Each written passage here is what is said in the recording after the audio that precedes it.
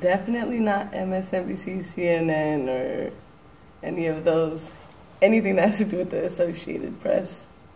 A lot of my news, I try to go firsthand on the ground with friends that I know of that are directly involved with whatever matter is presented or whatever current news issue arises. I rather go to like firsthand, like organizations. For example, I'm also a member of Anak Bayan, which, you know, our focus is like in the Philippines and the issues that are going on with Duterte right now and all of that. So we get a lot of, you know, on grounds news delivered from us, and we call them report backs.